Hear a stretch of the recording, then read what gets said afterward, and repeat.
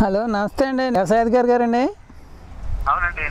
మా ముక్కాలండి సూర్యనారాయణ అండి. జాన్ తోట వేసాం కదండి. ఆ రైతునండి. ఇది మాకు జాన్ మొక్కలకండి అంతా తెల్లగా బూడిదలా సరిచేసి ఉందండి. ఇదంతాను మొక్కల ఆకులు అడుగుని కాయలకి ఏంటి మొత్తం ఇదంతా ఉందండి. అదే ఏం చేయాలో అర్థం కాక మీకు ఫోన్ చేశానండి. సరేనండి, చూద్దాను కదా. అయితే నేను వస్తానండి, ఒకసారి వచ్చి అది చూద్దామండి. అలాగే అలాగే థ్యాంక్స్ అండి. వస్తానండి.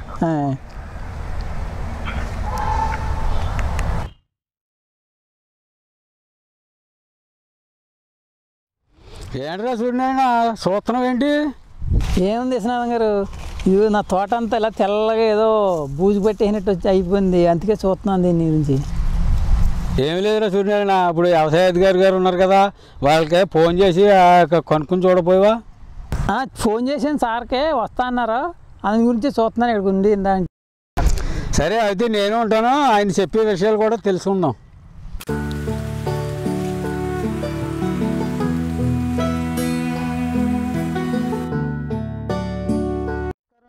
సూర్యనారాయణ గారు, విశ్వనాథం గారు, ఏంటి మీరు ఇందాక ఫోన్ చేశారు, ఏదో సమస్య ఉందని చెప్పారు జామ్లో, ఏంటిది?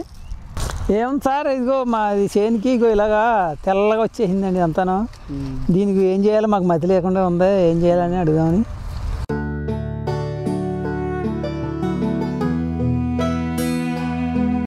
జామ తోట నేను పరిశీలించినప్పుడు నాకు మీరు చూపించినటువంటి ఈ యొక్క గుర్తింపు లక్షణాలను బట్టి దీన్ని మనం పిండి నల్లి అని చెప్పేసి అంటాం.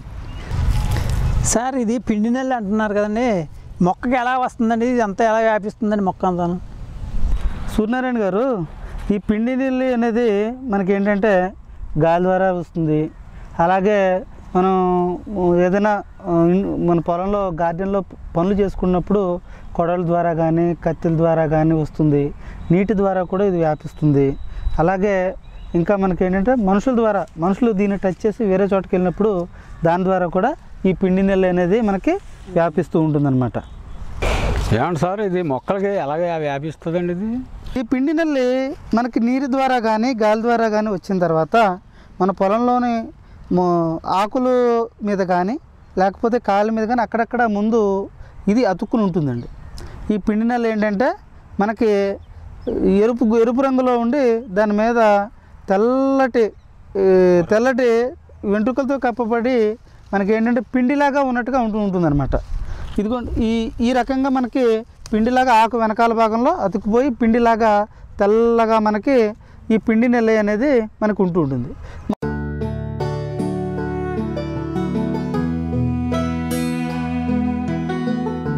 ఇదేంటంటే మనకి చేలో చూసినప్పుడు ఒక్కొక్క మొక్కకి అక్కడక్కడ ఆకులకి అక్కడక్కడ ఉంటుందన్నమాట.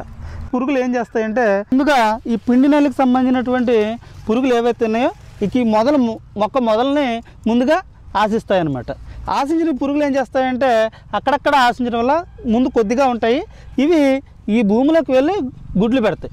ఆ పొదగబడినటువంటి గుడ్లు ఏవైతే ఉన్నాయో అవి గ్రాడ్యువల్గా పెరిగి, అంటే అవి సంఖ్య పెరిగి అవి నెమ్మదిగా ముందు కాండంని, తర్వాత కాండం నుంచి చిన్న కాండాలని, కాండం నుంచి మళ్ళీ ఆకుల్ని, ఈ ఆకుల తర్వాత మళ్ళీ మనకి కాయల్ని పూరెమ్మల్ని వీటన్నిటిని కూడా ఆశిస్తూ ఉంటుందన్నమాట.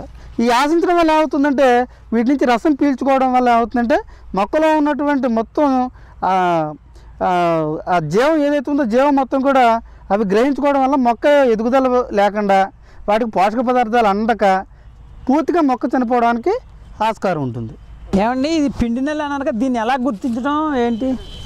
ఇప్పుడు మనకి ఈ పిండి నెల్లి అనేది ఈ ఆకు వెనక భాగంలో మనకి పిండిలాగా ఉంటుందన్నమాట.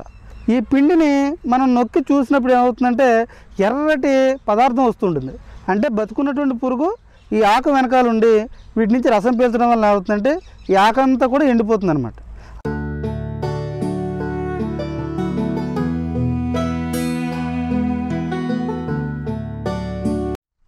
ఈ పిండి నెల్లి మనకి మొక్కకి ఎక్కువగా ఆశించినప్పుడు ఏమవుతుందంటే ఆకుల మీద నల్లగా దాని యొక్క విసర్జక పదార్థాలన్నీ పడిపోయి ఆకు మీద నల్లగా అయిపోయి ఇది ఎటువంటి పిండి పదార్థాలు అవి లేకుండా మొక్క ఎదుగుదలకి అవరోధం కలుగుతుంది. అలాగే మొక్క వెనకాల ఈ పిల్ల పురుగులు చేరి రసం పీల్చడం వల్ల ఏమవుతుందంటే మొక్కలో ఉండాల్సినటువంటి విగర్ ఏదైతే ఉందో అది తగ్గిపోయి దీని యొక్క ఎదుగుదల కానీ లేకపోతే ఆకు యొక్క సైజు పెరగడం కానీ ఇవన్నీ కూడా ఈ పురుగు ఆశించడం వల్ల తగ్గిపోతుంది అనమాట.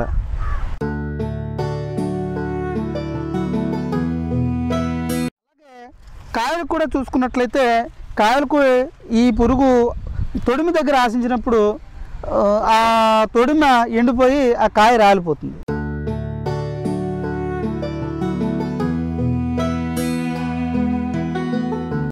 అదే కాకుండా కాయలోని వేరే ప్రాంతాలకి ఈ పిండి నల్లి ఆశించడం వల్ల ఏమవుతుందంటే అక్కడ ఈ పిండి నల్లి ఆశించడం వల్ల అక్కడ చిన్న రంధ్రాలు పడి రసం పీల్చుకోవడం వల్ల అక్కడ మిగిలినటువంటి తెగుళ్లకు సంబంధించినటువంటి శిలీంధ్రాలు వెళ్ళటానికి వీలుగా అక్కడ ద్వారం కింద తయారయ్యి కాయలోకి ఈ శిలీంధ్రాలు వెళ్ళి ఆ కాయ కుళ్ళిపోవడానికి ఆస్కారం ఉంటుంది. ఏమవుతుందంటే ఆ కాయ యొక్క క్వాలిటీ కానివ్వండి లేకపోతే సైజు కానివ్వండి అలాగే మొక్క యొక్క ఎదుగుదల కానివ్వండి అలాగే మొక్క దీని పూరెమ్మలు అంటాం పూరెమ్మలు కానివ్వండి అన్నీ కూడా మనకి నష్టపరిచి మొక్క ఎదుగుదల పూర్తిగా నశించిపోయి ఈ పత్రహరితము అదేవిధంగా ఇందులో ఉన్నటువంటి విగర్ పోవడం వల్ల మొక్క పూర్తిగా ఎండిపోయి చనిపోవడానికి ఆస్కారం ఉంటుందన్నమాట. సార్ మరి దీనికి నివారణకే ఏ చర్యలు చేపట్టాలండి? ఇప్పుడు సూర్యనారాయణ గారు దీని నివారణ చేయడానికి ముందుగా మనం ఏం చేయాలంటే ఇప్పుడు ఇదిగో మీకు సూర్యనారాయణ గారు మనం ఈ పిండి నల్లి గురించి ఇప్పటివరకు ఎలాగొస్తుంది అలాగే ఏ విధంగా వ్యాప్తి చెందుతుంది మొక్కకు ఏ విధంగా నష్టం చేస్తుంది వివరాలని వివరించాను కదా. దీని నివారణ చర్యలు మీరు అడిగారు. దీని నివారణకు ముందుగా మనం ఏం చేయాలంటే మనకి దీని చుట్టూ ఉన్నటువంటి ఆకులు ఈ కింద పడినటువంటి ఆకులన్నీ కూడా మనం ఏరు వేసి శుభ్రంగా నాశనం చేసేయాలి. అలాగే ఎర్లీ స్టేజ్లో అంటే మనకి ఆశించింది తక్కువ స్టేజ్లో ఉన్నప్పుడు ఈ ఆకులు కూడా సాధ్యమైనంత వరకు మనం తొలగించుకున్నట్లయితే దీని ఉధృతి మనం కంట్రోల్ చేసుకోవచ్చు.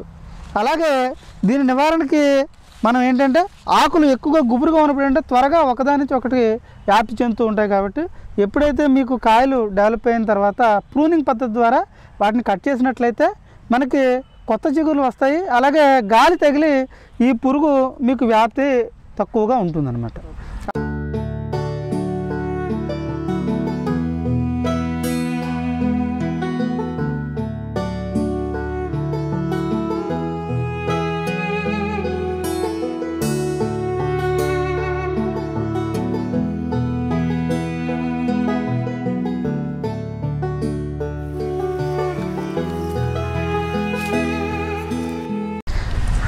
వీటితో పాటు ఇంకా మనం ఏం చేయాలంటే దీనికి సంబంధించిన పిండి నల్లి అంతా కూడా మనకి ఈ మొదల్లో మనకి గుడ్లు పెడుతుంది కాబట్టి దీన్ని మనం ఎప్పటికప్పుడు తిరగేసుకుంటూ ఉండాలంటే అంతర్కృషి చేసుకుంటూ ఉంటే మనకి వీటి యొక్క గుడ్లు కానీ గుడ్ల సంతతి కానీ లేకపోతే పిల్ల పురుగులు ఏవైతే ఉన్నాయో లోపల అవన్నీ కూడా చనిపోవడానికి అవకాశం ఉంటుంది.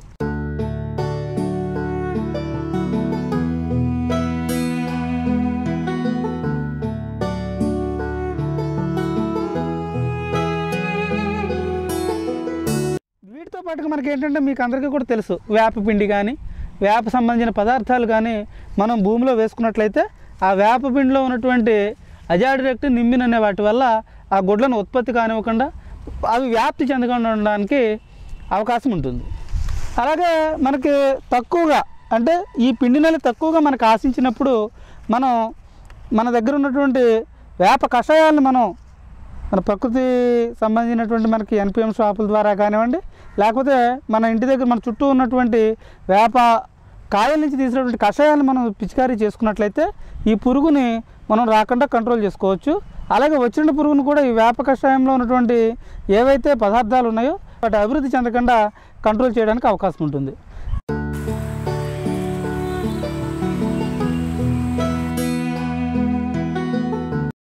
ఇంకా పిండి నల్లి ఉధృతి మనకి ఎక్కువగా ఉన్నట్లయితే అడవి తూడు మనం ఒక 10 కిలోలు ఆకు తీసుకొని దాన్ని 10 లీటర్ల ఆవు మొత్తంలో వేసి బాగా మరగ కాడినప్పుడు ఏమవుతుందంటే ఆ తూడులో ఉన్నటువంటి విషమంతా కూడా దాంట్లోకి తిరిగి కషాయం తయారవుతుంది.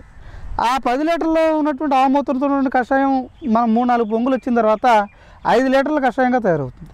దాన్ని మనం ఒక 100 లీటర్ల నీటిలో కలుపుకొని మొత్తం ఒక ఎకరానికి మనం పిచికారీ చేసుకున్నట్లయితే దీని ఉధృతి మనం తగ్గించుకోవడానికి అవకాశం ఉంటుంది. ఉధృతి బాగా ఎక్కువగా ఉన్నప్పుడు దీన్ని ఒక 10 రోజుల వ్యవధిలో 2 నుంచి 3 సార్లు మరలా పిచికారీ చేసుకుంటే ఈ పురుగుని మనం ముందు ఇంకా రాకుండా మనం దీన్ని తగ్గించుకోవడానికి నివారించుకోవడానికి అవకాశం ఉంటుంది. అలాగే వీటితో పాటు ఇంకా మనకి మన ప్రకృతి వ్యవసాయంలో అనేక రకాలైనటువంటి రసం పీల్చు పురుగులకు సంబంధించినటువంటి కషాయాలు ఉన్నాయి. వాటన్నిటిని కూడా మనం ఉపయోగించుకొని వీటిని కంట్రోల్ చేసుకుంటే మనకి మంచి ఫలితాలు వచ్చి అధిక దిగుబడులు పొందడానికి అలాగే క్వాలిటీ ఉన్నటువంటి ఉత్పత్తులు మనం పండించడానికి అవకాశం ఉంటుంది. కాబట్టి మీరందరూ కూడా నేను చెప్పినటువంటి ఈ పద్ధతులన్నీ కూడా మీరు పాటించి సక్రమంగా మీరు ఈరించినట్లయితే మీకు ఎటువంటి నష్టము లేకుండా ఆరోగ్యవంతమైనటువంటిది మంచి క్వాలిటీ ఉన్నటువంటి జామకాయలు మనం తీసుకోవడానికి అవకాశం ఉంటుంది. కాబట్టి మీరు అందరూ కూడా తప్పనిసరిగా చేస్తారు కదా మరి. Thank you. మాకు పిండి నల్లి గురించి దీని నివారణ చర్యలు చెప్పినందుకు ధన్యవాదాలు.